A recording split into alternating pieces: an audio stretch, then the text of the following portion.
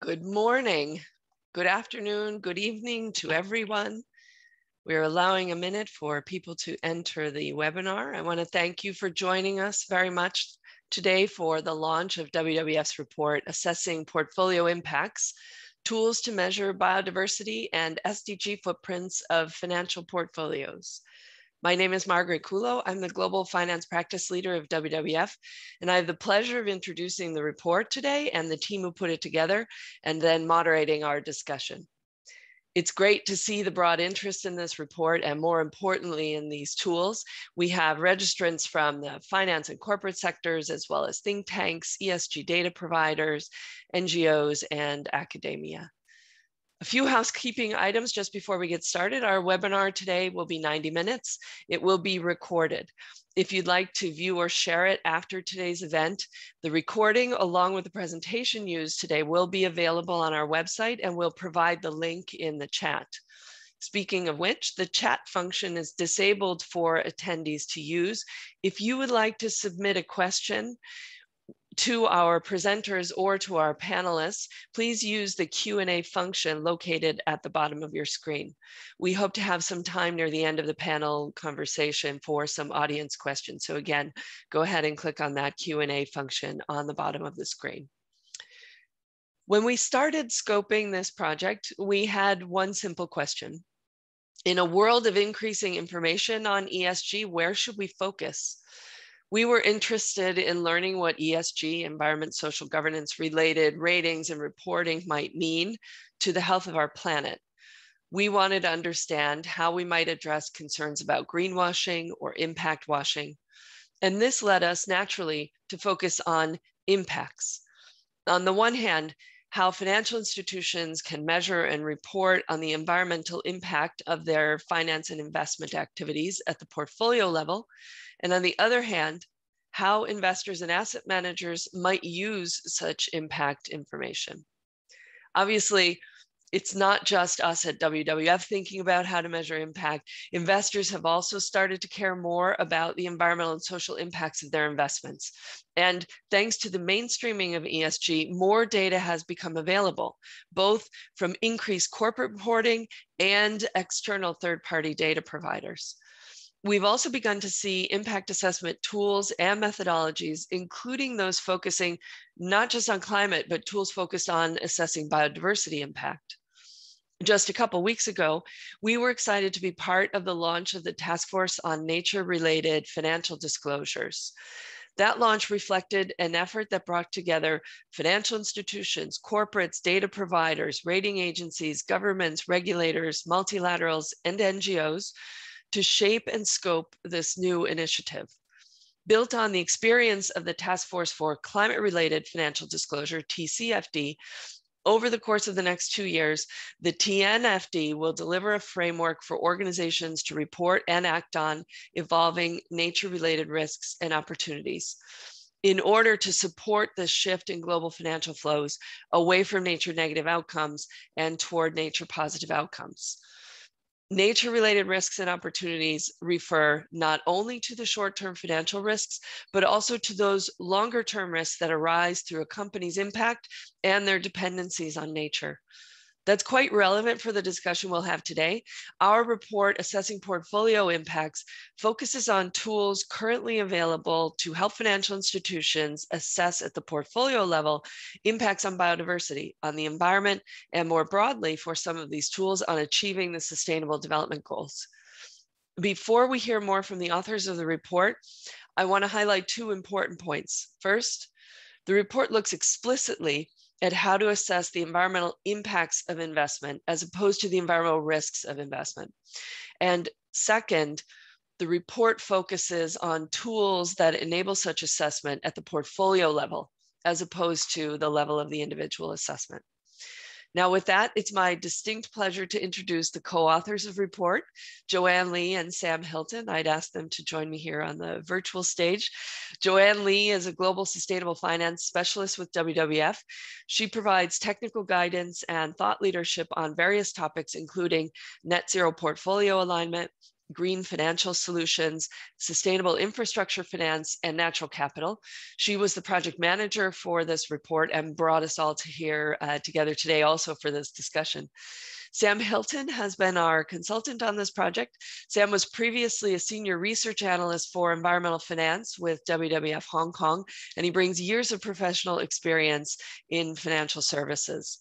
And with that, I'd like to welcome Joanne and Sam to share the findings of the report. Thank you very much, Margaret. Sam, would you like to share the screen?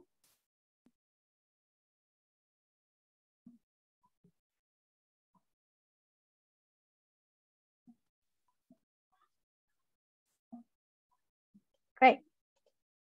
All right, thank you, Margaret, for the introduction. Finally, after months of work, I'm very pleased to be here with you all today to share the findings from our report, Assessing Portfolio Impacts, Tools to Measure Biodiversity and SDG Footprints of Financial Portfolios. Next slide, please.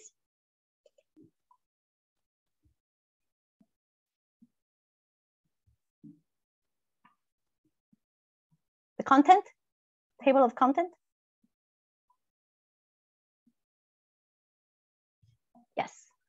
Yes, in terms of content, I'll take you through the first few slides to introduce the purpose and scope of our work, then hand over to Sam, who will present various impact assessment tools for portfolio investors. And he's going to also talk a little bit about the case studies. And I will take it back to wrap up the last slide on recommendations. Next slide. So as Margaret mentioned in her opening remarks, we started this work in an attempt to connect sustainable investing to its impacts on the ground. The question we asked ourselves was, to what extent ESG or sustainable responsible investing truly helping to achieve environmental and societal goals? This is what we are here trying to do, find out from this project.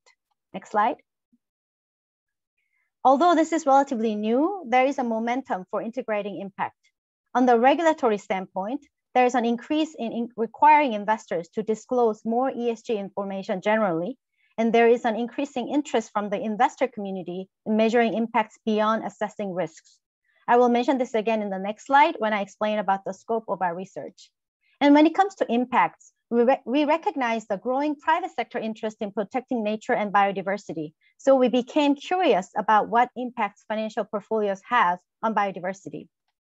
Also, the United Nations Sustainable Development Goals added an explicit impact orientation to the sustainable investing domain, making it more feasible for investors to target their impacts to align with the SDGs. We noticed that many mainstream investors are either already doing this assessment or interested in doing it. Next slide, please. So it was clear that we wanted to really focus on impact measurement tools that allow investors and asset managers to assess impact at a portfolio level with global scope and good coverage of sectors and companies. When I say portfolio level, I mean tools that allow a financial portfolio with different asset classes as an input to the tool. If a tool can assess corporate impacts, but does not aggregate them at a portfolio level as a main function, we didn't prioritize it. We paid attention to the tools that disclose their methodologies in a transparent manner with reasonable public disclosure. We noticed that some data providers are offering impact assessment as part of a paid subscription or membership or as a customized service, which is great, but we consider such cases as a client-based service rather than a tool that is at least partially automated upon providing user input. We prioritize tools that measure and assess impacts that result from their investment and portfolio management decisions, particularly with respect to the SDGs, the environment in general, and biodiversity in particular.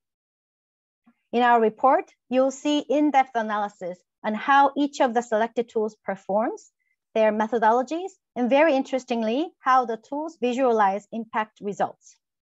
And if you see the column on the right side, I listed some other types of tools that we are aware of, but were left outside the scope for this particular research.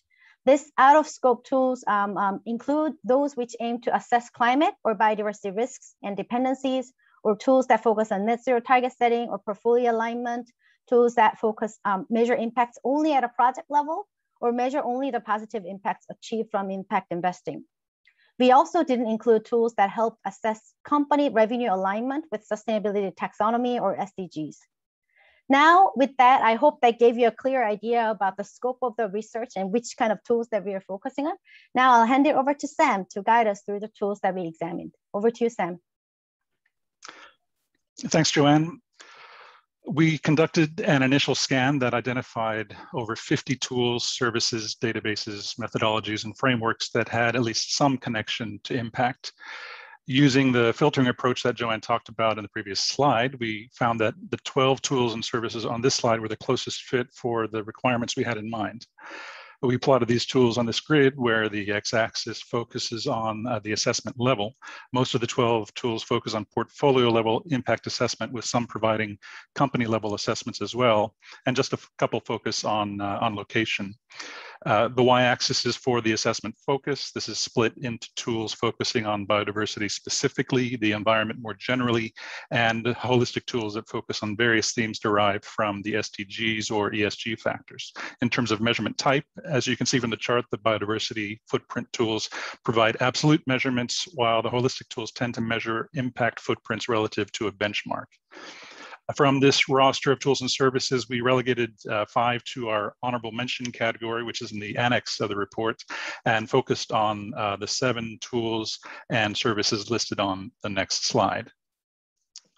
For assessment focus on this table, of the main tools we looked at in the report, 3 of them are focused on biodiversity, 1 on the general environment, and 3 are holistic tools, which are specifically focused on the Sustainable Development Goals. For assessment targets, these range from companies to portfolios. And for these tools, portfolio as used here typically means listed asset investment portfolios, but some of the tools are also able to assess portfolios of other asset classes. Bank-oriented tools that look at a bank's balance sheet or specific business lines may also incorporate assessments of companies or portfolios or both. Impact measurement type for these tools is either absolute or relative to a benchmark, and ease of use basically deals with automation levels. For example, a fully automated tool would let me upload an investment portfolio and maybe a chosen benchmark and then produce the relevant output relatively instantly, while the results for a partially automated tool may take some time to produce and require additional effort from the user. Given the makeup of this population of tools and services, we chose to conduct case studies on 2 biodiversity-specific tools and 2 SDG or holistic tools highlighted in green on the table. Our case studies were a straightforward exploration of what the output of the tools looked like given a hypothetical sample portfolio. For this, we generated a 10-name portfolio from the agri-food subsector of the GICS. Before I provide some quick highlights of the metrics used by the 2 sets of tools, let me say that within each category, while the tools certainly have commonalities, they and their outputs are not directly comparable with each other, as they take somewhat different approaches to the data and metrics that they use. The biodiversity tools employ similar methodologies and use company financials and other disclosed data, plus various open source scientific databases to provide an absolute measure of a portfolio's biodiversity footprint using a metric called mean species abundance, which is an indicator of biodiversity intactness. The 2 tools provide differing levels of granularity, with the corporate biodiversity footprint covering 4 environmental pressures, while the biodiversity impact analytics tool covers 5 terrestrial and 5 freshwater pressures, subcategorized by dynamic impacts occurring within the period assessed and static or persistent impacts. The holistic tools both measure the SDG footprint of a portfolio relative to a chosen index. In our case, we chose the MSCI World Index, typically using company disclosures, i.e. financials and ESG data, and potentially data from third-party sources. The Portfolio Impact Footprint tool provides its output along 15 ESG and SDG aligned factors, while the Sustainable Investment Framework Navigator tool has condensed the SDGs into 6 thematic factors. Both tools focus on data that is objectively measurable rather than subjective. In terms of environmental factors, this includes metrics for waste generated, freshwater used, and greenhouse gas emissions. For the biodiversity tools, I will note that at the time of the case study, neither tool covered all 10 companies in our sample portfolio, so we made some substitutions.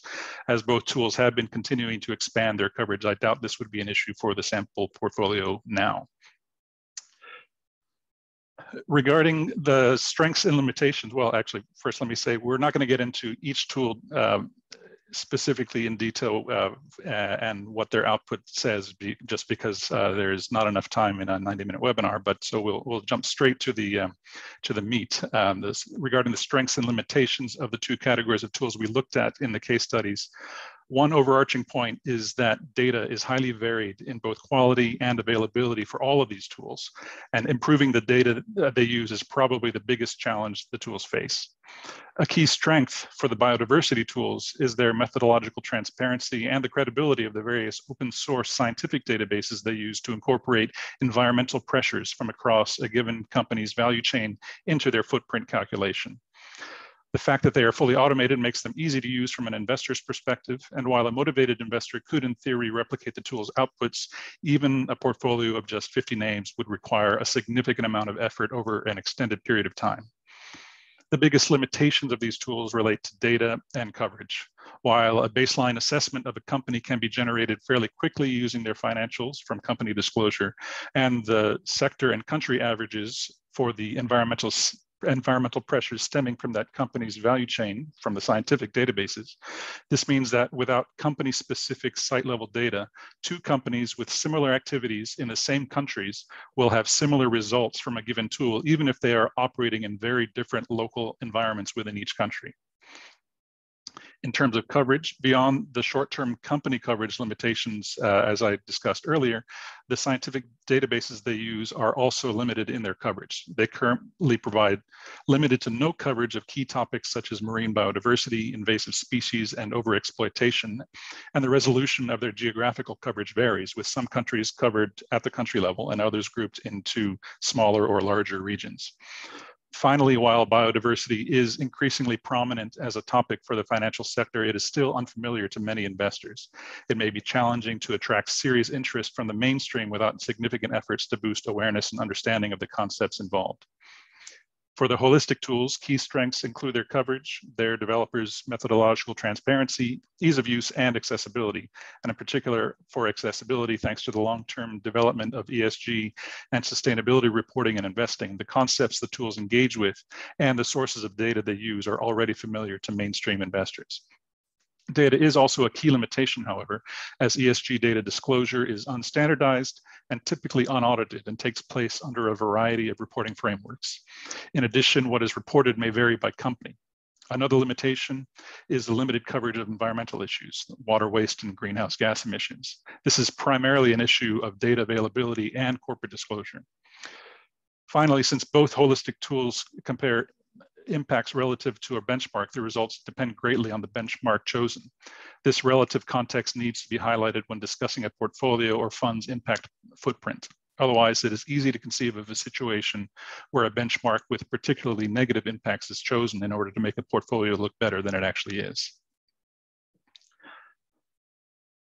We have grouped the many potential applications for biodiversity and SDG footprinting tools into three basic categories: compare, identify, and disclose.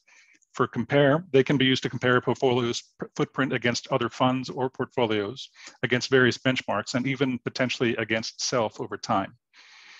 From an identification standpoint, financial institutions can use them as a screen in portfolio construction or rebalancing to identify priority candidates for corporate engagement or to identify key environmental or social indicators to reduce impacts.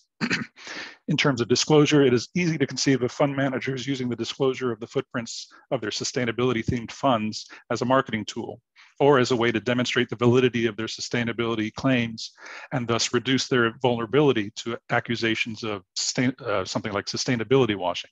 I think we've already talked about greenwashing and impact washing. Relatedly, footprint disclosure could be used as part of the certification process for thematic funds. Finally, from a regulatory perspective, as some jurisdictions are beginning to incorporate some form of impact disclosure into their regulatory framework, the outputs of these tools might be able to help meet these requirements. With that, I hand you back to Joanne to talk about recommendations. Thanks, Sam. Yes, so what are the recommendations to tool providers, financial institutions, and regulators? First, we suggest tool providers who are also with us in the panel to conduct research and add more scientific database and metrics, to also consider ways to harmonize and standardize the metrics and language they use to measure and present their output. And third, to work towards investor education and raise awareness. And as you've seen in the previous slide, we recommend financial institutions to use these impact assessment tools as they incorporate impact into their investment decision-making process, start disclosing environmental impacts of financial portfolios, and compare the results over time and use them in company engagement. Finally, we would like to encourage regulators and policymakers to encourage financial institutions to use robust and credible impact assessment tools, add impact measurement to the current focus on environmental risk analysis in the network for greening the financial system, and encourage or even require impact disclosure in financial products or more transparent disclosure of impact assessment methodologies. So, and our key ask for all is to really use these impact assessment tools for reporting and support the development of expanded corporate data disclosure. Next slide, please. So in the beginning of my presentation, I showed you the question we asked ourselves before conducting this research. And I would like to end the presentation with this short statement. It's time to turn towards the impact of financial portfolios on the environment and society, because investors deserve to know what is truly sustainable. The impact assessment tools we showcased are still in the early stage. Therefore, they're not perfect, and they all need to be improved rapidly in terms of its usability, data, and company coverage. But we believe that investors will be better informed and better equipped with the results from these tools, because in the end, what we want to see is more positive and less negative impacts on the ground from investment. That's the end of my presentation. Thank you very much. Over to you, Margaret. Thank you very much, Joanna and Sam. This is a great foundation for the panel discussion that we're going to begin in just a minute. And I think it's important to point out that this report was not an effort to do rating or ranking of various tools. It was an effort to look at what tools are available if you want to understand as an investor what the impact might be of your portfolio, and also looking at both specifically the impacts, the environmental impacts, and at the portfolio level. So great foundation. I want to thank you both very much for this research. There have been some questions already in the Q&A. You can feel free to start to add questions. Use the Q&A button on the bottom. This webinar is being recorded, and we will make the webinar and the publication, as well as links to all of these tools that we've been putting in the chat for you and in the Q&A. Those will all be available after the webinar as well. So with that, I would like to introduce our panelists. I'm very excited to moderate this conversation with experts who bring extensive experience in this relatively new field of impact assessment. And I invite you to turn your video on either now or as I introduce you. Antti Sivelasco is head of research for Impact Cubed, a company providing investment impact measurement services. He's been doing environmental, social, and governance research in the context of responsible investment for over 15 years. And before Impact Cube was head of ESG research, EMEA, for MSCI ESG research. Leonie Jesse is Associate Director at KPMG Sustainability, focusing on the financial sector.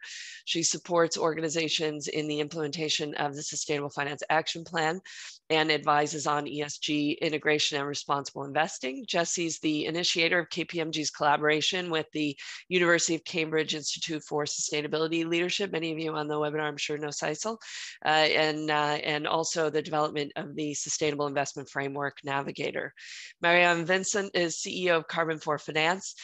She joined after 15 years in the financial industry in various positions, from strategy to risk management to business development, strongly committed to tackling ESG issues. And over the last 5 years, she's supported institutional clients in incorporating ESG criteria in portfolio management and reporting. Mathieu Moen is co-founder of the Iceberg Data Lab, a European fintech specialized in ESG data solutions with a strong focus on biodiversity and climate. Prior to that, Mathieu was the CEO of a climate data provider, worked for BNP Paribas, so some banking also in the background, and he's a member of the technical hub of the Align project. Karine Ab leads UNEP FI, the UNEP Finance Initiative's SDG and Impact workstream. Through the Positive Impact Initiative, PI, perhaps the best acronym we'll get to for the day because everyone loves equals pi. Since the release of the Principles for Positive Impact in 2017, she's published multiple reports and managed the development of a unique holistic impact management methodology, including the release of 2 tools just in 2020, the Portfolio Impact Analysis Tool for banks and a corporate impact analysis tool. And Ladislas Smia is head of sustainability research at Mirova, an affiliate of Natixis Investment Managers dedicated to sustainable investment. He's participated in the creation of the company and has worked in development of the internal impact methodology and assessment tools. And before joining Mirova, he worked for PwC as a sustainability consultant. So I want to thank you all again for joining us. We have probably 100 years experience in ESG and impact measurement across the panel. So I'm really looking forward to a good conversation. And I want to start with a quick question for you all. Let's just sort of go around the room. This is really hard work, this impact measurement, how you get the data, what you measure. What brings you to assessing ESG impacts? How do you come to this field? Maybe I can start in the reverse order in which I introduce you. So Ladislas, why don't you start us off? Sorry. Well, for us, of course, as you say, we are dedicated to sustainability. So it's very important for us to look at sustainability as a whole. And of course, we are focusing on climate change for quite a while, but biodiversity for us seems to be, well, it's already something that we took into account, but we believe that we need to increase the focus that we put historically. And that's something that we are doing with our peers, with the industry, and trying to develop a market about the data, about how to improve the way we tackle that, we take that into consideration. So this is really something that we do, and we believe that this will require a lot of innovation by investing in new kind of asset, but maybe we'll come back to that later. Yeah, I think that's a great way to start. Corinne. Thank you so much, Margaret. I think for UNEP Finance Initiative, this has been a very important step. We've been working with financial institutions globally for 30 years now. And as you know, sustainability and the intersection with finance really starts with a risk focus, but ultimately as the UN, our focus is the 2030 agenda, it's the SDGs. And it became very clear at some point that unless we really worked back from the end result that we're trying to achieve, which is basically impacts and achieving positive impacts, reducing negative impacts, that would not be enough. But the big challenge, of course, is how to bring that into the mainstream. And so there we definitely saw a big gap of, how do we indeed address impacts in mainstream finance? So this is something we that was really a key motivation for us to try and achieve the UN's goals, but in the context very specifically the mainstream. Matthew? Thank you, Margaret. Well, first, hello to everyone and congratulations to WWF for that great and comprehensive report. So to answer your question, what led me personally to that field? Simple, my previous experience as a banker, where a part of my job was to integrate environmental consideration into the lending decision-making process. And we couldn't rely on what the company reported, otherwise it would have be unfavorable to the most transparent one. And the realization that we just lacked the data and the tools to do that. And so I decided to dedicate my efforts to develop that kind of tool, which is what we do at Iceberg. Yeah, thank you. Marianne?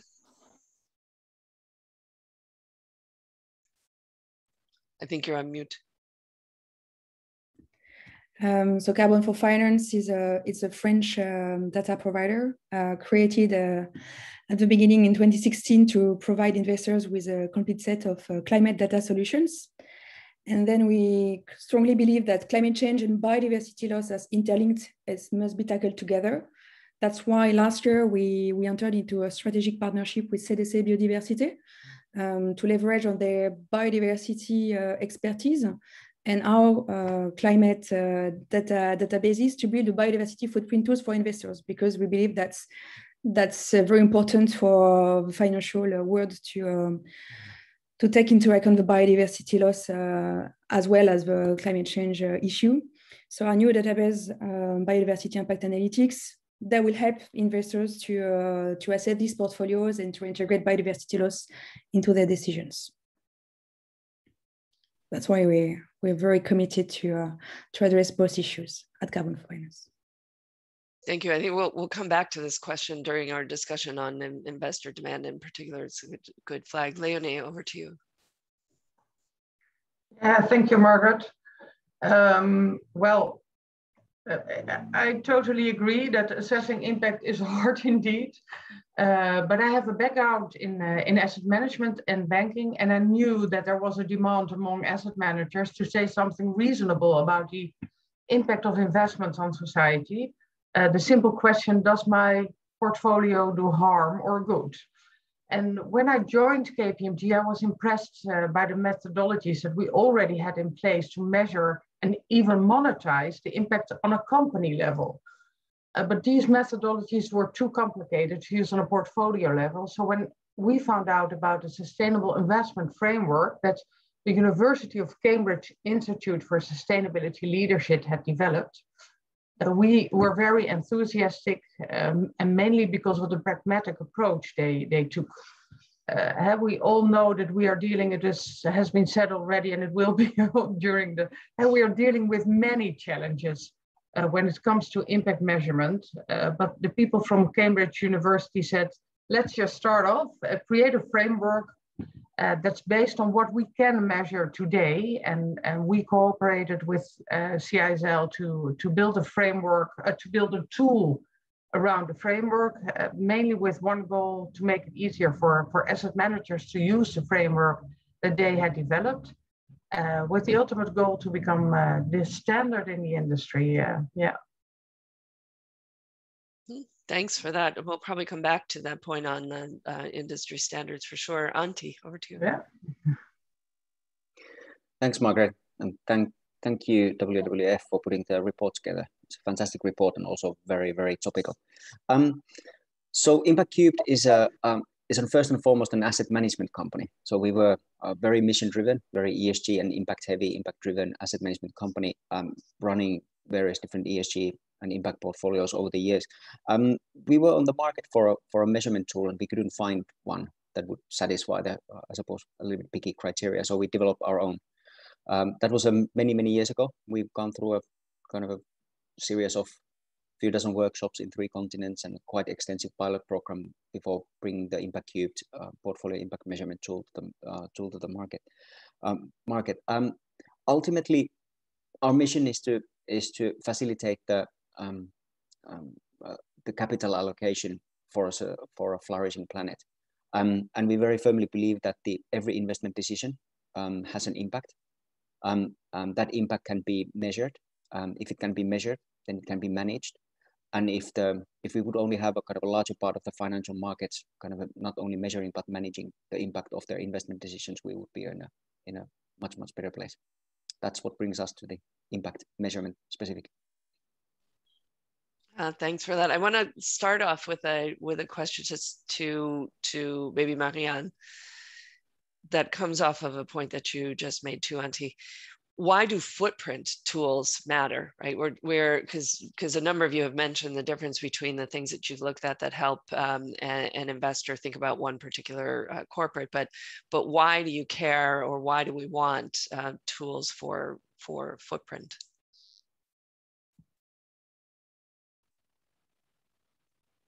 To give a bit of context, so for biodiversity to be a sustainable foundation of a global economy, we really need to understand the dynamics, the risk of opportunities of biodiversity. And to do so, we need an understanding on how biodiversity and the economy interact and how this interaction can be managed and measured. So that's why we come to this biodiversity footprint, because to build this understanding, it requires reliable data, robust data that measures the impacts on biodiversity, and to make sure that these data are available and ready for use for the financial sector. So the objective of developing this biodiversity footprint tool is to give more weight to biodiversity aspects in financial decision making in order to steer global financing flow from negative to positive effects on biodiversity.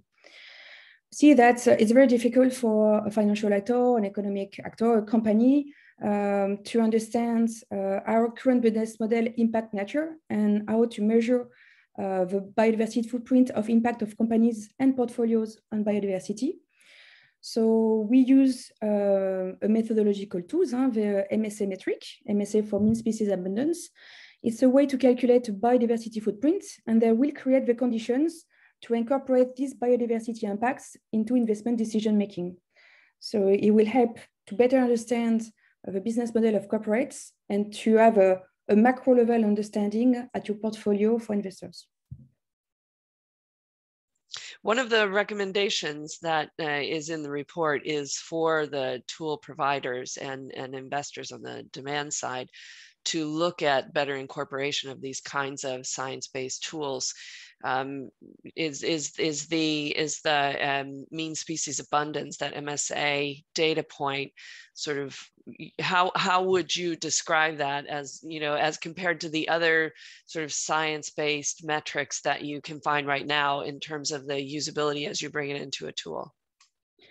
Sure. So we use the GBS methodology, the Global Biodiversity Score, and the output is the MSA, because this metric is based on the PBL agency, Globio, the Globio model, which accounts of some pressures on biodiversity. So there was a decision to use this metric and this model because there's a lot of scientific consultation about this model, and we work with a lot of think tanks at international level to make sure that the methodology is transparent and can be shared and challenged by all the communities. So the objective of that is try to understand the financial activity of a company, to translate that into some pressure on biodiversity. So we work on terrestrial pressure and aquatic pressure, and then convert that into biodiversity impact. So it relies on a lot of scientific and environmental metrics. So we already discussed and leveraged on a lot of different databases and methodology to construct this biodiversity impact. But we can always extend that. So for example, we cover some aquatic but freshwater pressure, because as of today, we think that we still lack some scientific data on marine biodiversity on the ocean. But as soon as we get some more and more information and more scientific data, we can extend the methodology to more pressure on biodiversity. So you're right, we can always work on some more scientific background and collaborate more, because there's a lot of initiatives, open source platform, etc., work on biodiversity as well. And we try to work with a lot of them to make sure that we have integrate the most of what's available on biodiversity as of today. Mm-hmm. Thank you. I want to come back on this question of investor demand. I want to go to Matthew and to Ladislas as well. But just before that, just to plant a seed for you, Karine, I like the mention in particular of the freshwater and the marine issues, because a lot of times the impacts that we're looking at or talking about are terrestrial, and we do frequently see that the freshwater issues or the marine issues tend to get forgotten. So maybe we'll come back to that to you, Karine, when we talk a little bit more about the SDG tools. But first, Matthew, and then to Ladislas. What does the investor demand or appetite look like right now for impact assessment tools? Thank you, Margaret. Well, first of all, I would say that the attendance at this presentation pay a testimony to the interest of the financial institutions. We do see global initiatives. We have 50. Last time I looked, participants to the TNFD, which are financial institutions. You have the local Dutch initiatives, the PBF, which gathered 16 Dutch institutions and 5 other European institutions. When Mirova Sycomore, AXA, and BNPM launched and tender a year ago about biodiversity metrics, it came with an investor statement which gathered 30 signatories.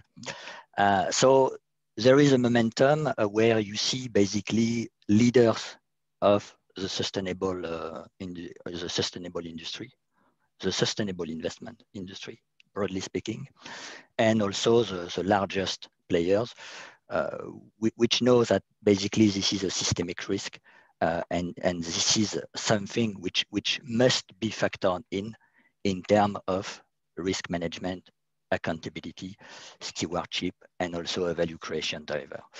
And so that's what is fascinating in the use case that we see at the clients that we have, where we see 15 different, I would say, use case, which are looking at that from the research angle, working on investment thesis, risk management, and so on, see if it can be embedded into broader environmental or ESG metrics.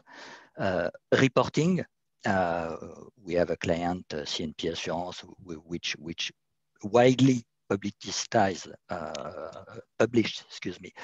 a footprint on a part of its portfolio expressed in MSA using our data. Another one is already engaging using that kind of data set. And last but not least, some of them are already considering that what the signal says in terms of materiality and risk is already sound enough to be a value creation driver. And therefore, we have, since January, a client which listed a fund focused on food from a biodiversity angle. So a wide set of use case, which reflect with, I would say, 10 years gap, the maturity and the evolution of the market that we have seen in other thematics, like climate, with ESR investors, active management, passive management, and even banks are looking at that. Of course, the regulatory drivers that you summarize in your report will be a strong accelerator of that reality. Yeah, thanks for that mention at the end. I was going to also ask Ladislas about that. So you, but Mathieu, you, Marianne, and Ladislas, you're all in France, and the regulators have been a little bit more proactive on these issues, both on disclosure and on impacts. So I am curious how much you think that's moving forward versus how much do you really see sort of investor demand all the way, from institutional investor to retail investor.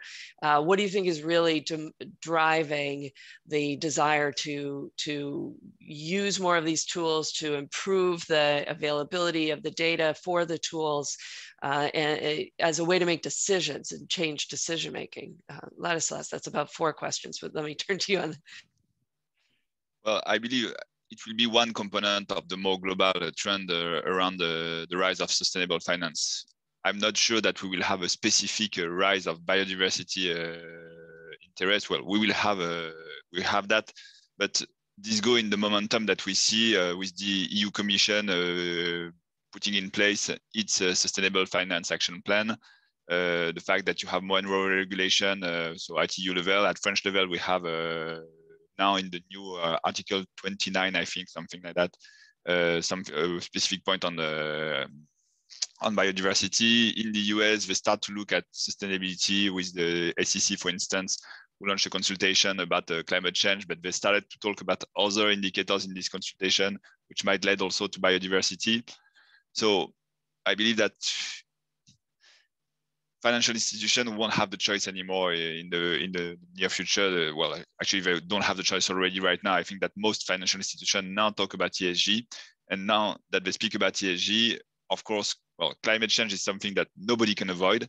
But once you have put one step into the room, clearly biodiversity is the next big topic. We have multiplication of reports showing that we have this huge collapse of biodiversity. I think the COVID crisis was often also linked to the collapse of biodiversity, well, of course, it's not that obvious and that straightforward, but even if there is no link with the COVID crisis, we cannot avoid this kind of topic. So it will take time. I think that we have a strong lack of resources and skills internally in the financial world.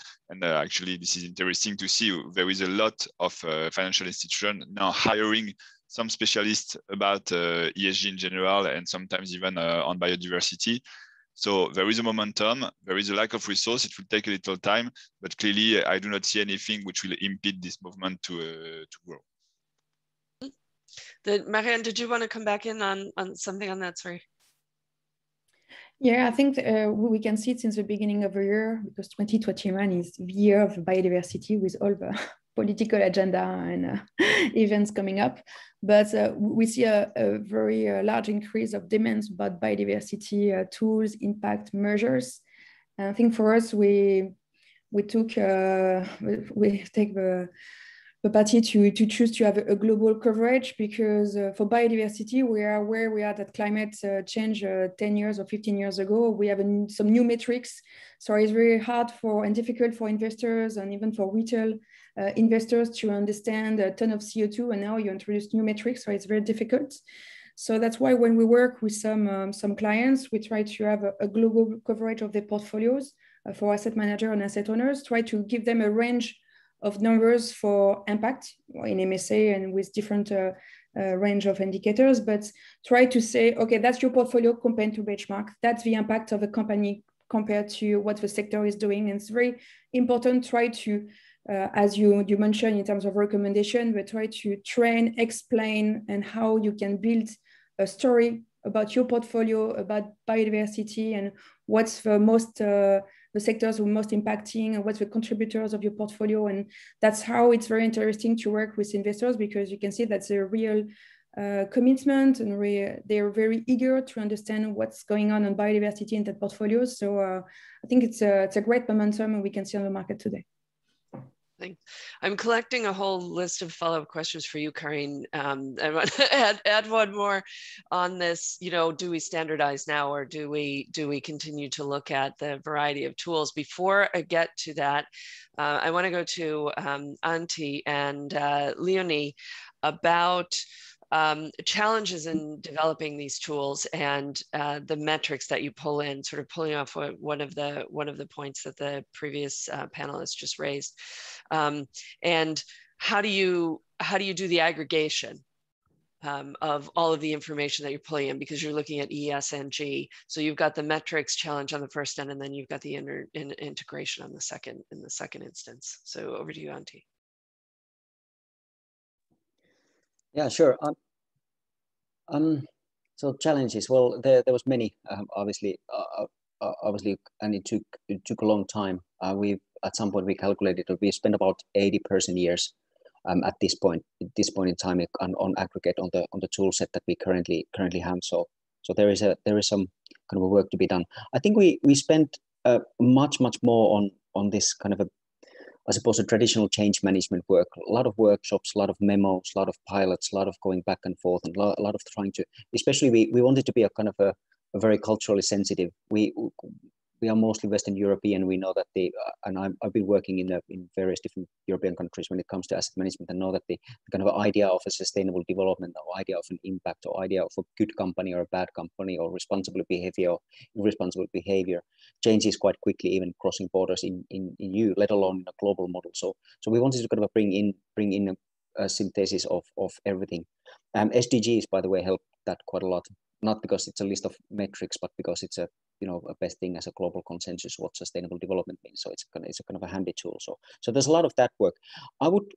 And there's a lot of engineering work as well. I wouldn't say that the data availability was as big hindrance as people usually believe.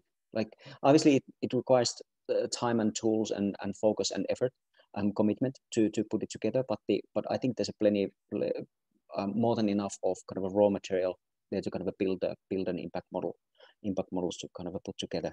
I think once the kind of a data side of things and the data science of it comes together, I think asset management industry at large has a quite wide tool set already available on how kind of a traditional risk management, investment risk management is conducted, like how risk is attributed to different investment decisions, on how kind of a portfolio attributes are decomposed, and how particular investment security characteristics then are kind of aggregated on a portfolio level, and those on. So we do. I think the ESG specific stuff is the one that we did on the ESG specific data sets when it comes to be it gender diversity or gender pay gap or carbon emissions or water and so on.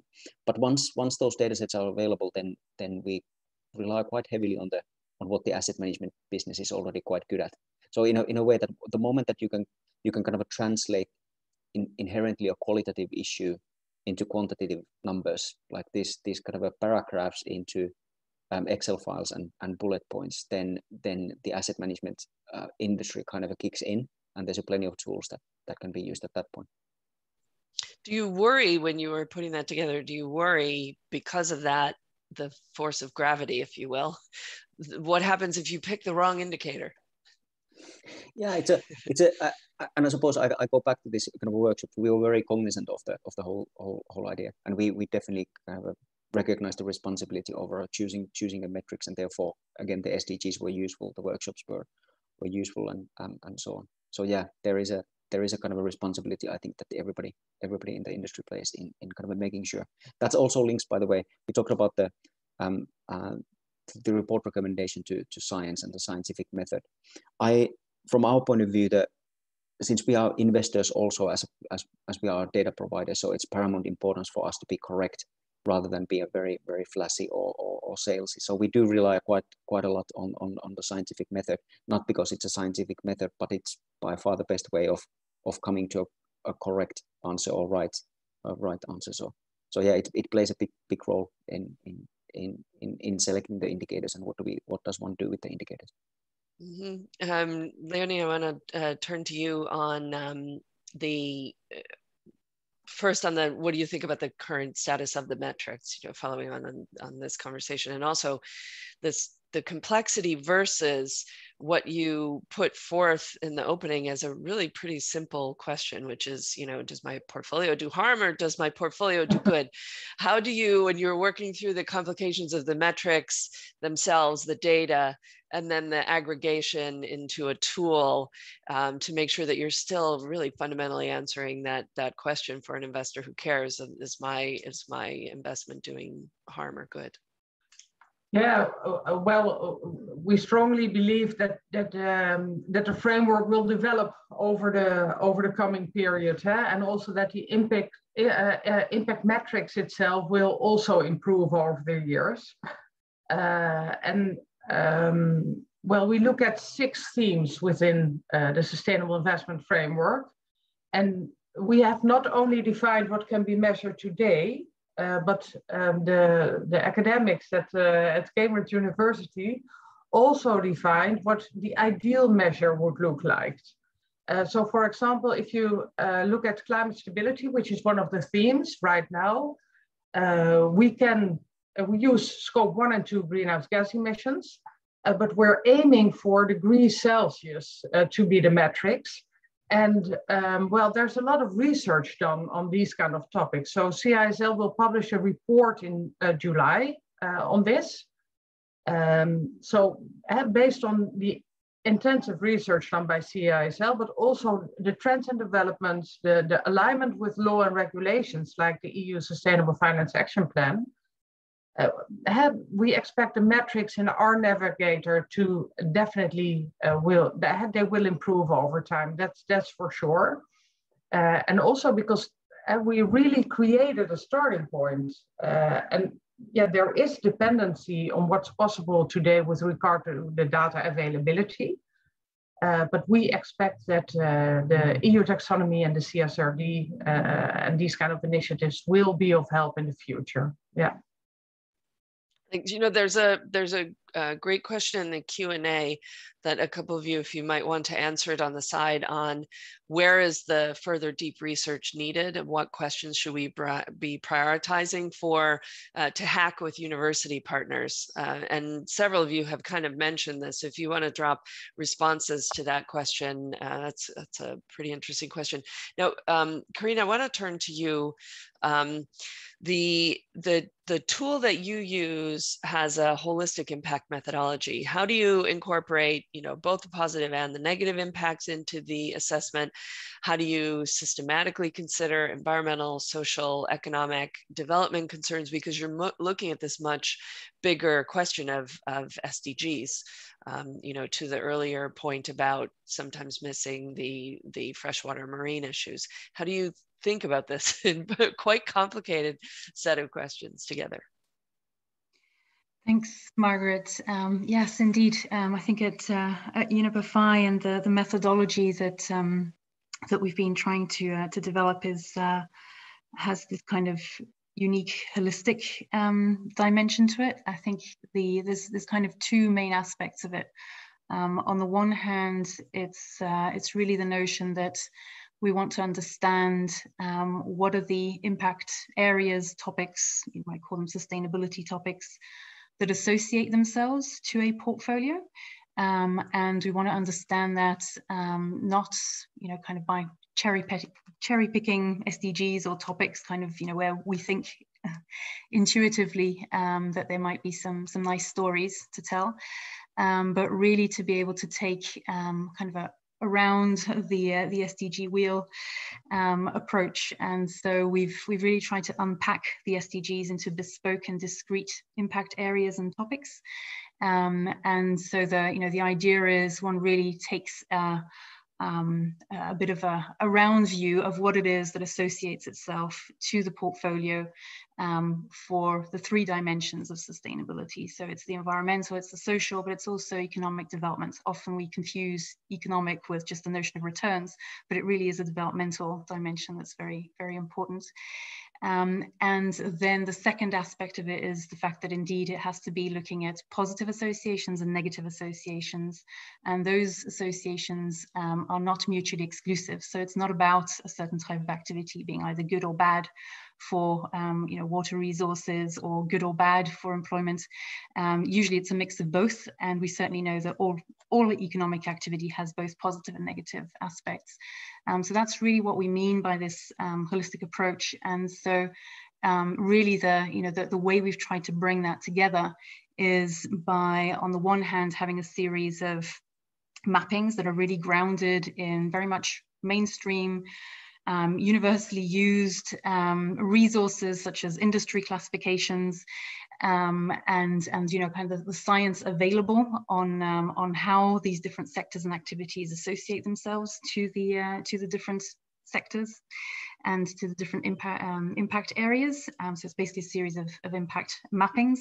And on the other hand, to really create a workflow where you're having to map in a very precise way what's inside the portfolio. So it's an objective review, and it's not based on perceptions or I guess just discrete or subjective understanding of, you know, what's in the portfolio. So these are really some of the grounding aspects to get a good holistic picture, so that then you can indeed understand what are the main impact areas and also how these topics interact, because that's really to finish off, Margaret, is to say that I think we need obviously to have a very deep understanding of individual topics and find the right metrics for them, and also associate them very clearly to different sectors.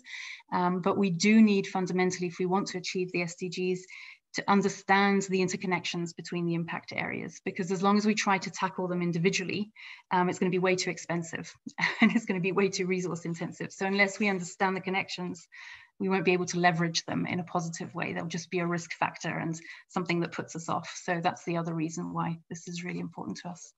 So you're talking about this learning process, right? And obviously there are a variety of tools already available. There are other tools in process. There are, as has come up in some of the questions that have come through as well, tools that we didn't look at for various reasons. Either they don't have a portfolio function, or they're not looking directly at impact, or the coverage is still too narrow. But there's a lot of movement in this space. So how do you think about, one of you mentioned earlier, the need for some industry standardization. How do you think, Karine, about this? The trade-offs between the vibrancy of testing and learning and developing new tools with new data for different use cases, really, as Mathieu mentioned earlier, versus the need for some standardization in the field, so that investors who are maybe not as sophisticated in these issues don't have the same kinds of resources internally like Mirova would have to look really deeply, that they can use more off-the-shelf tools if there's better standardization. How do you think about these pros and cons? And I'm happy to have any of the rest of you jump in on this question too, because I think this is a real big question. Karine, why don't you start? Sure. No, it is a very important question, and there's a lot to unpack there. There's different aspects really to harmonization. First of all, indeed, I think it's very positive that there would be that vibrancy, and that we are looking at different approaches, and that there are different use cases. And the more we tackle this from different angles, the better. That's definitely the case. Where I think there is a certain urgency for harmonization is, I guess, the basis of a common language, as it were, for some of the basic aspects. I think when we're looking to manage impacts, and obviously the measurement piece is one aspect of being able to manage impact. What we do need is, as said, that a bit of a common language, at least for the basics.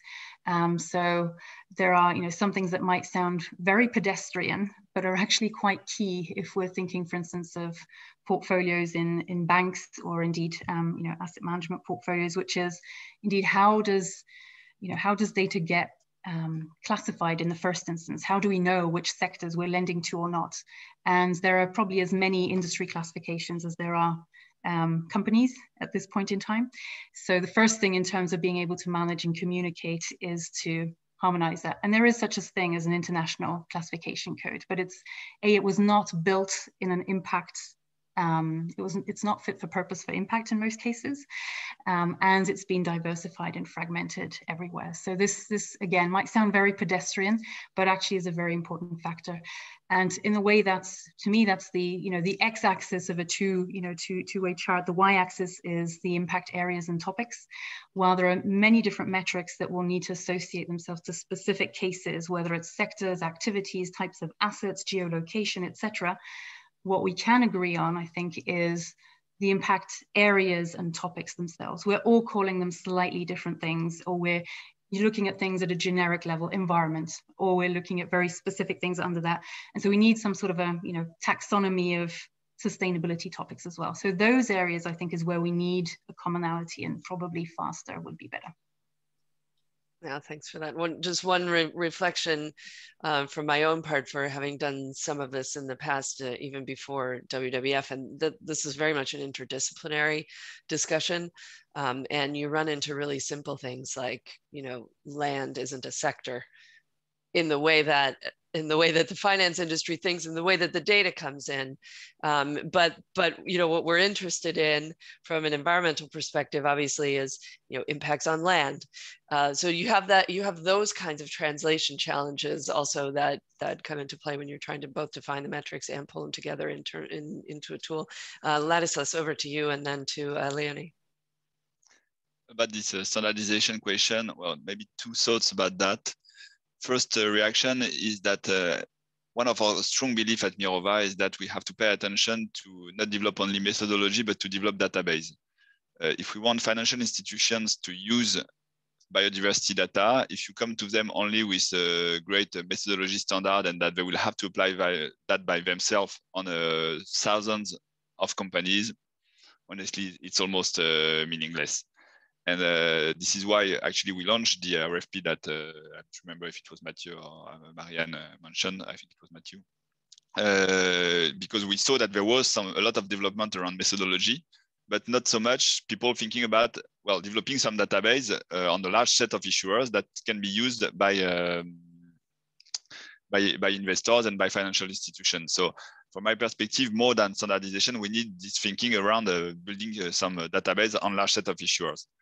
The second thought for me is that I don't believe that standardization is such a strong issue actually. Let's say that we have 2, 3, 4, 5 data providers with slightly different approaches. Is it that an issue? I'm not so sure. My strong conviction is that what we need to agree on, rather than a strict methodology, is more some key principles. And among the principles that we push very hard at Mirova is first the idea that any assessment, any sustainability assessment, and of course biodiversity assessment should be done through a life cycle approach. Any assessment looking only at direct impact, scope 1 and scope 2 when we talk about climate change usually, but same thing on biodiversity and same thing on other topics. Honestly, it does not make a lot of sense. If you look at the biodiversity footprint of a company, of a fast food restaurant chain, for instance, if you are not looking at the supply chain, you missed the full point. Same thing if you are looking at a chemicals company providing some, selling some fertilizers and some other chemical product. If you are not looking at the use phase, again, you are missing the bulk of the issue. So that's, for instance, one of the principles that I think it's really important. Second principle, which you already discussed, the idea that you do not need to look only at the negative side of the impact, but also to look at the positive side of the impact, because otherwise the temptation for any financial company to reduce its to improve its biodiversity rating would be only to divest from sectors with a strong biodiversity footprint, and for instance, invest only in IT companies or I don't know, some companies with low impact on biodiversity, while actually what we need is not only to divest from agricultural sectors or infrastructure sector, but to build some new ways of growing food, to find new ways to live in the cities, etc. And that's one of the key principles. And agreeing on this kind of key principles for me is the bulk of what the industry needs, rather than some strong standardization, because we are still at the early stage of the development of this market, and we should not put some limit to innovation and to and actually I think it would be a pity to have only 1 or 2 data providers with using exactly the same methodology. We need a variety of players to choose and take the best one when we are someone who might buy that on the market. And thanks for that. Leonie, over to you on this question too. Yeah, I know that there are a lot of challenges, not only on impact measurement, but also on standardization and harmonization. But I think it's important that at least we should try. And the main reason is if we have the end investor in mind, it's so difficult to see whether your portfolio is doing harm or good. And at least if you keep in mind the buyers or for investment funds or the participants of a pension, if you keep the people in mind, for us it's totally clear what we're talking about. But you must be able, as an end buyer of an investment fund or a participant of a pension fund, to make the distinguish between several investments and to see the difference between what's going okay and what's not going okay. And you can only create it if we all use the same kind of metrics or all use the same kind of methodologies behind it. Otherwise, there will be so much going on and people won't see the trees through the wood. I'm not sure if that's the right expression. We have that in the Netherlands. So for me, it's really important. And I would like to welcome you all to work together and let's see how we can create something for generations to come. I think that's good. Not seeing the forest for the trees is a very good analogy. And sometimes we spend so much time on individual leaves, we might really get lost. Matthew, I want to come to you on this question, sort of on the standardization and the use case as well. And I think you mentioned earlier the different investment strategies, whether it's an active or a passive investment strategy. Obviously, the stronger the metrics, the more standardized, maybe the easier it is for a passive investment strategy in particular, because you could just set against a benchmark or set against a metric. Are we 1 year from that? Are we 10 years from that? And what do you think the demand is in terms of the development of standardization in this space, and the pros and cons as we've talked about on those standards? Thank you, Margaret. I think the signals that we can deliver are mature enough to have a sound merit order and capture the materiality in some sector, and some financial players are willing to use that and to design strategy around that. However, I fully agree with what Ladislas mentioned. At this point of the industry, we should not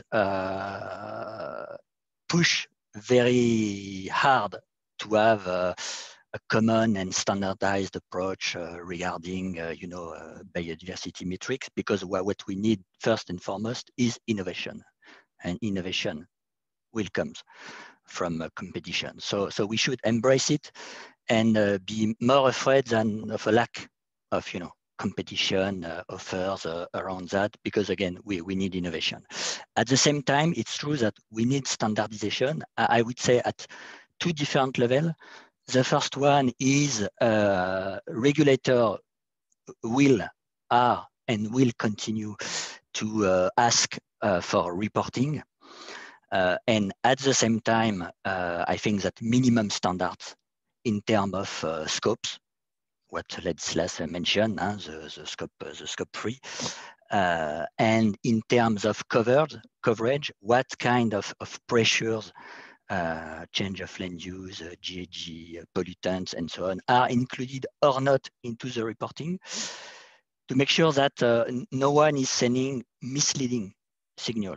I think that from a capital reallocation standpoint, that's very important.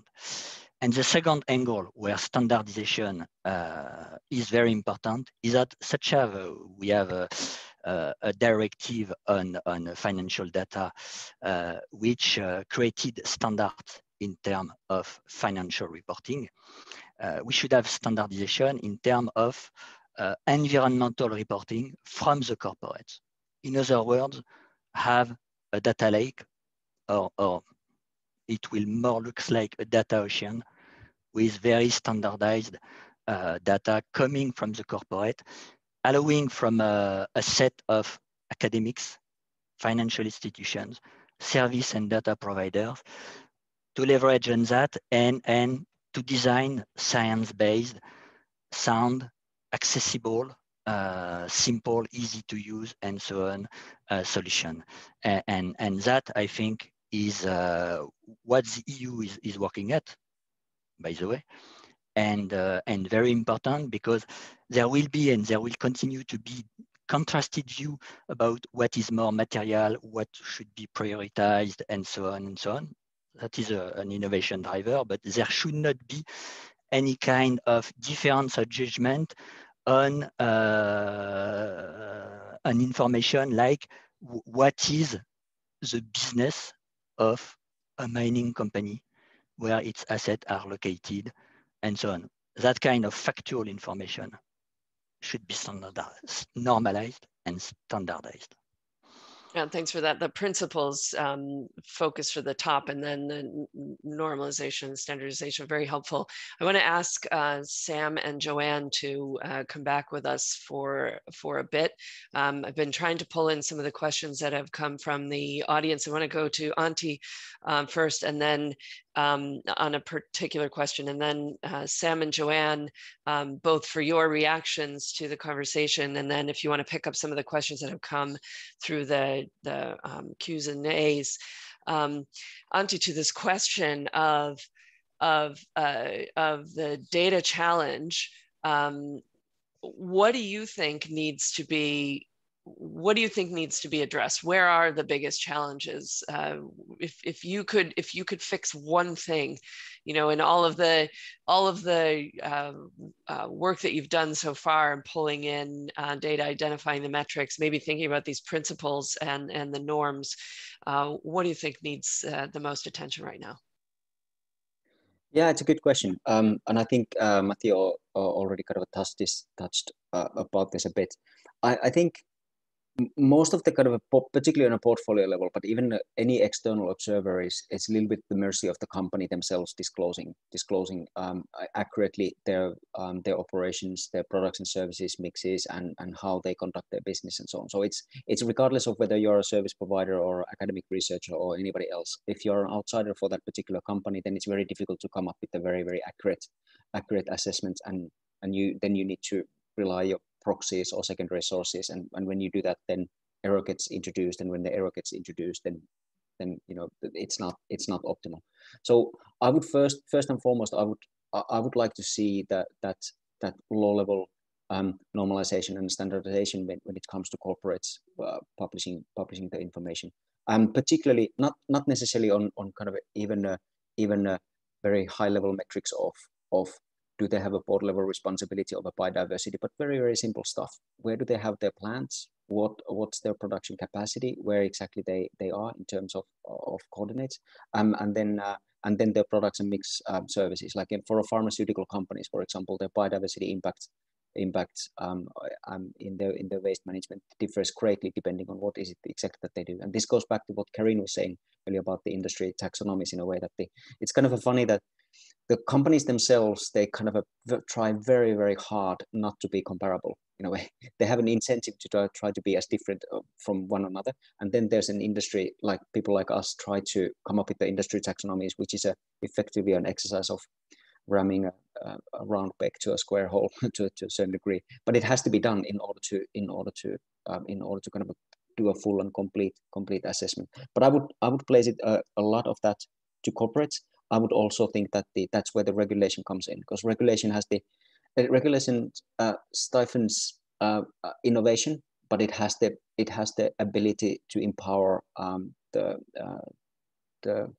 lowest or the late starters and to begin the journey. And we need not only the quality of the ESG data or quality of the biodiversity data, we need the quantity as well. And that quantity, I think, comes only through the regulation. Thanks for that. I want to go Joanne and Sam.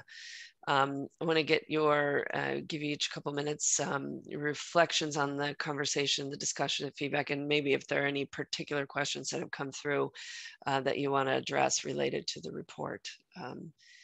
Joanne, do you want to go first? I will ask Sam to go first, actually. Sam? Over to you, Sam. All right, buck successfully passed.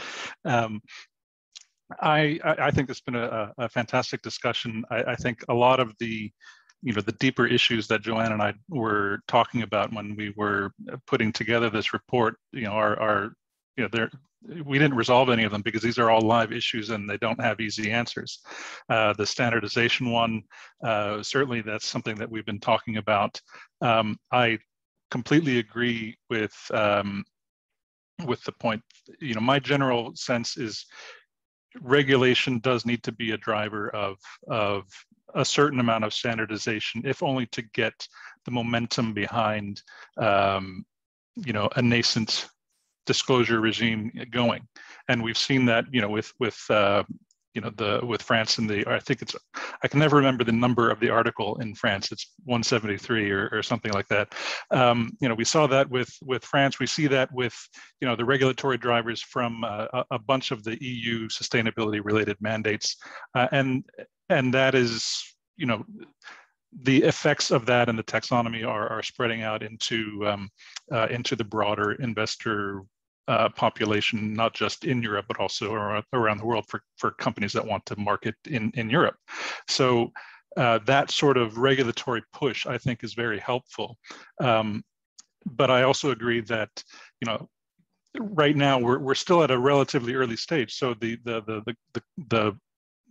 different companies have different approaches to, you know, to mining the data, to you know, processing it and coming up with how things look. So I agree that, you know, right now we're sort of at a careful balance point for how we address the standardization. You know, maybe you go with principles-based standards rather than, you know, specifically, you know, you have to have your square shaped with, you know, 2 centimeters on a side of a box. You don't want to be overly prescriptive. So yeah, I think that, but that's sort of how I think the industry should be developing. I also think that between the biodiversity specific tools and the more holistic tools, which tend to be much more directly plugged into the existing ESG disclosure regime, they're in very different places with respect to, you know, data availability, quantity, quality, and how they can be used. You know, when I talked to Impact Cubed, to one of Anti's colleagues at Impact Cube, you know, they say, we'd love to do biodiversity, but there is no data because that's not part, you know, data related to biodiversity isn't really a part of the ESG disclosure regime. So, so it, you know, how the regulatory push impacts the different tools will also depend on which kind of tool you're talking about as well. And I think for biodiversity, it's a younger population set that maybe needs a bit more of a push. I can comment on that. Thank you, Sam, for that. On the standardization point, I would like to highlight this example report that WWF published about, I think it was last year. So it was about the water sector, and there are 3 tools that, you know, a lot of people, investors, are familiar with. One is WWF's Water Risk Filter, the other is WRI's Aqueduct, and the other is World Business Council for Sustainable Finance, Sustainable Development India Water Tool Filter. So of these 3, what we found, all of them, you know, as they were talking together, is that investors actually do need to understand the definitions and the language and taxonomy used in the tools to be the same. Otherwise, they're very confused. So they got these complaints from the user side. And at the same time, they realized that actually they're using somewhat similar databases when it goes back to the fundamental sources of their data. So what they did together is they talked to each other, and then they decide to share the data together. So they are, you know, they're working off from the kind of a holistic, mutually agreeable terms and languages and, if possible, metrics.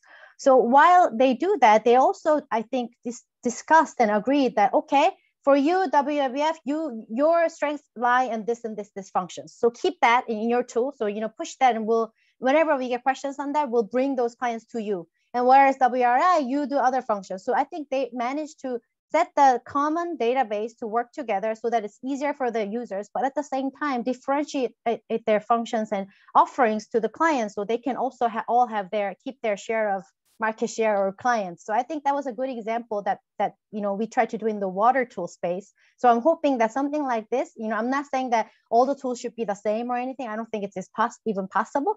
But I think as you mentioned, that, you know, having the same principles or agreeable principles, and, you know, starting to use the same language or using agreed definitions on this front would be really useful. Maybe not now, but going forward, this will be this will become much more important. Yes. Thank you. Yeah, thanks. That's a great way to get to the final question. I want to give each of you about 30 seconds on the final question. And just one note, a number of you in different ways have mentioned that you need the corporates to do geolocation disclosure. And that certainly is a key to then applying some of the biodiversity data that is available, because it's all about the where. But if you don't have the disclosure where the assets are, it's really hard to do that combination. So I just want to flag, because that's coming up, that has come up in a couple of the points that you all have made, and also in some of the questions. So the final question, I just want to run around the room on this. You know, what's next? What do you see coming in impact measurement at the portfolio level in the next 3 to 5 years? So maybe Marianne, if I could start back up with you. Well, thanks, Margaret. Well, there's still a lot of room of improvement because we are still waiting for some international targets, like we saw the one like this binding agreement at the COP21 to have this Paris agreement of 2 degrees. But they were expecting something likewise for biodiversity that will help to understand what's the targets, what's the ambition. It was a big push for climate, so maybe with the COP in China, we will have some more guidelines about the international community. We are working as well on some dependency score with the Encore methodology, because we can see that it's interesting to have this assessment of the full value chain, the scope 1, 2, and 3 on climate. We apply that on biodiversity as well, but there's always these interdependencies between the sectors, and it's interesting for biodiversity is even more interesting to have this analyzed. So the next step is that to integrate more and more targets, ambitions, try to get more data, this asset level data, as you mentioned. We of course, we have the localization of the activity of a company, but the more the corporates report, the more they report on their biodiversity strategy, the more we can say something about the corporates and its impacts and footprints. So, of course, there will be both like regulators, the international communities, and the corporates. If they want to move towards the same goal, we will have more accurate data to work on.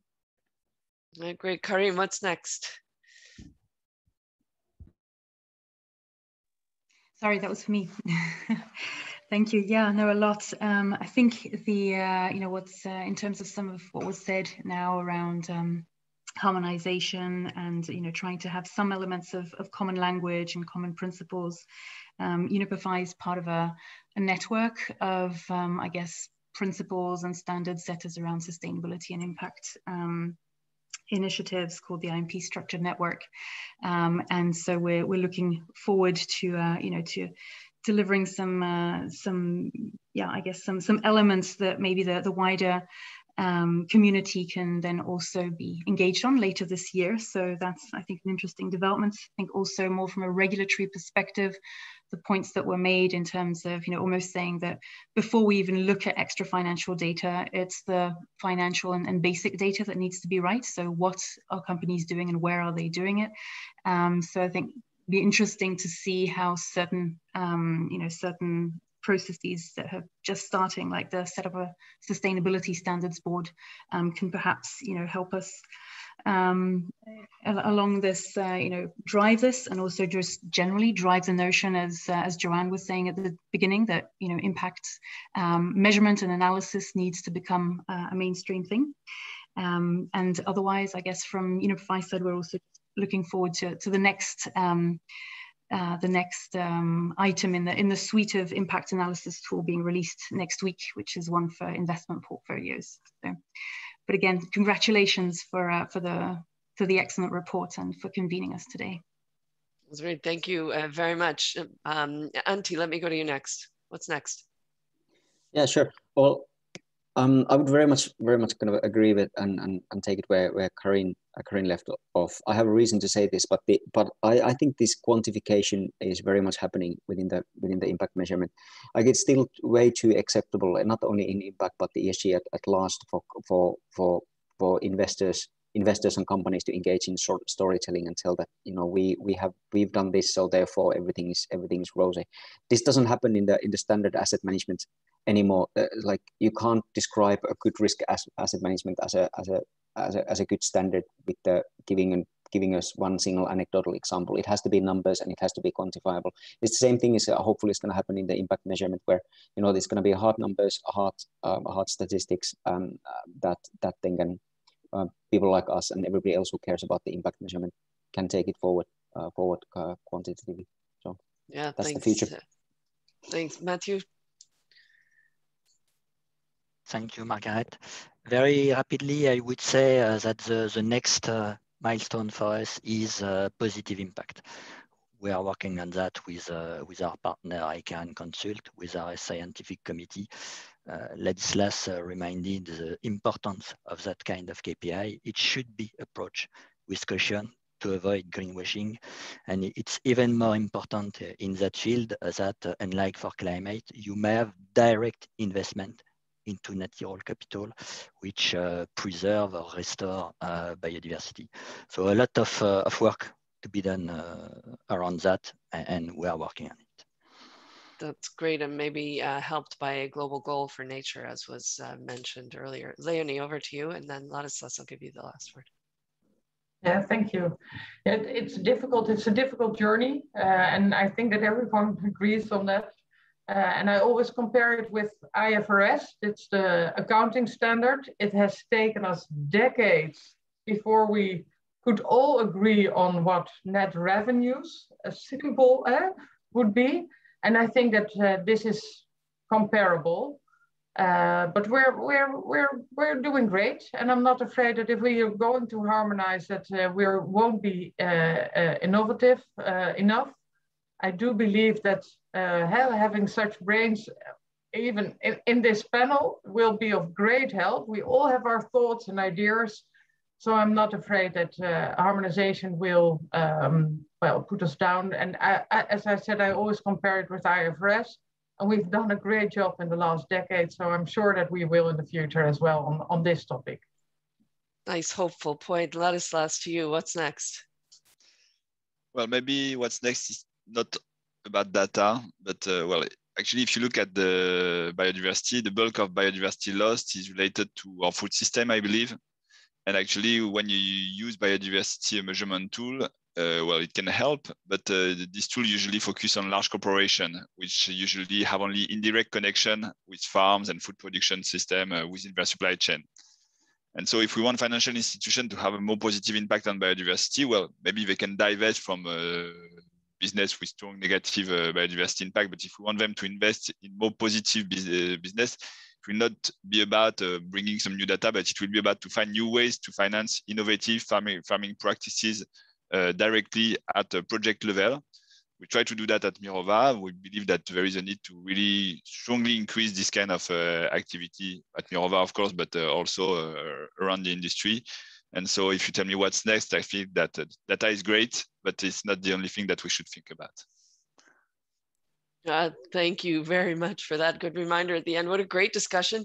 I want to thank all our panelists, Maria, Mathieu, Ladislas, Antti, Karine, Leonie for joining us. Thank you, Joanne and Sam, for the report and all the work behind it, including bringing us all together today. And I want to thank each of you for joining us and encourage you to keep up this conversation. I think this is the year we hope we can turn the corner on the COVID-19 pandemic and rebuild in a way that leads us more resilient environmentally, socially, economically to the next crisis, and finding ways to identify nature positive investments and have fewer nature negative investments. In particular, the TNFD, the Task Force on Nature Related Financial Disclosure, should help us get some disclosure recommendations. This is really good impact for that input for that conversation over the next couple of years. Thank you all very much for doing your important part in delivering on the promise of the Sustainable Development Goals, which is thriving people on a healthy planet. Thanks all for watching us and for joining us today. Enjoy the rest of your evening, afternoon, or morning. Thank you all. Bye.